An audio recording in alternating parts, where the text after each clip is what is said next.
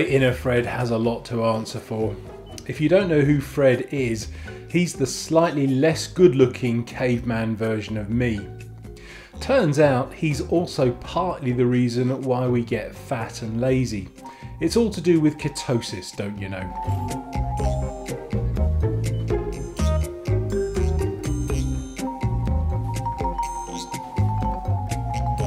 And no, ketosis is not some kind of dance the kids are all doing. It's actually a metabolic state that our bodies enter which can help us lose weight. The science goes something like this.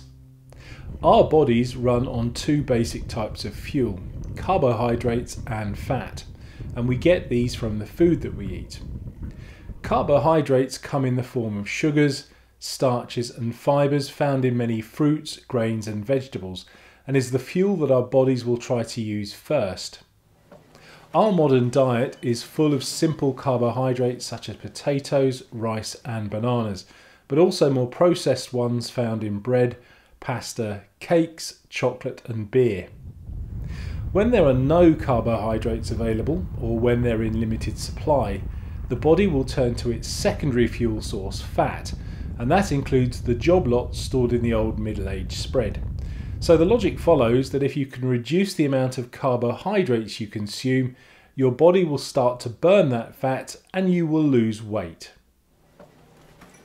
Now this has actually formed the basis of countless diets dating back literally centuries. Remember the Atkins diet? Yeah, I'm still having nightmares about it. The keto or keto diet takes this idea one step further.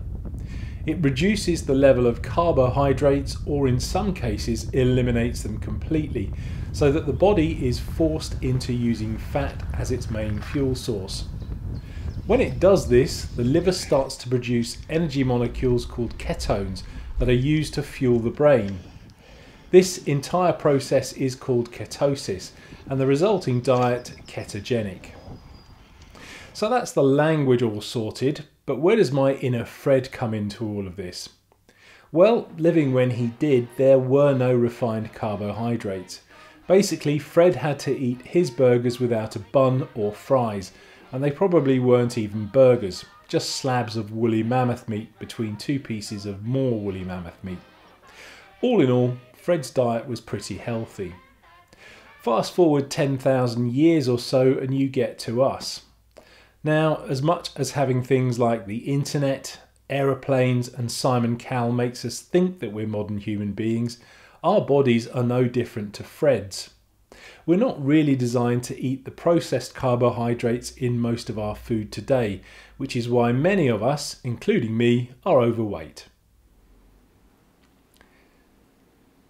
Advocates of the keto diet claim that it's the perfect way to lose weight. Not only do you lose weight without hunger, but it increases your energy levels and sharpens your mental awareness. Some even claim that it turns you into a 24/7 fat burning machine.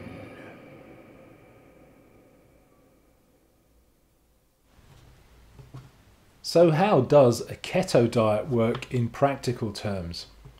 Typically, it means consuming 75% fat, 20% protein and only 5% or less of carbohydrates. So eating more things like meat, vegetables, eggs, cheese, olive oil and nuts, and fewer things like bread, potatoes, pasta, rice and fruit. Some have even called it the butter and bacon diet due to its emphasis on fat. Now, I was always led to believe that being in ketosis, or at least severe ketosis, was a bad thing because it forced the body to utilise another of its fuel sources, the muscles. And indeed, I've said this in a couple of my other films. Otherwise known as starvation mode, this was particularly bad, as once the person started eating normally, the muscle mass that had been lost was replaced by fat that was very hard to lose in the future. But it appears that science and anecdotal evidence seems to back up all of these positive claims. People are genuinely losing weight by following a keto diet. They don't feel hungry, they have more energy, and they feel a lot more alert. It all sounds great. But like most things in life, it's not all sunshine and rainbows.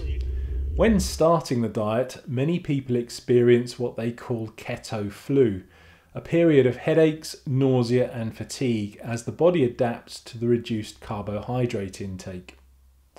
As your body becomes acclimatized, you can also suffer from gastrointestinal issues, ranging from constipation to diarrhea, but these are all short-term. Many critics claim that keto diets don't really work in the long term, as most people will regain the weight within 12 months, and more seriously can actually be unhealthy, leading to muscle damage, including to the most important muscle in the body, the heart. Now obviously I'm no doctor. I'm just some fat bloke that rides a bike, so there's no point looking to me for nutritional or medical advice. All I'm doing here is just paraphrasing the various information that I've found about the keto diet and presenting it to you so that you can decide for yourself if you need to do further research into it.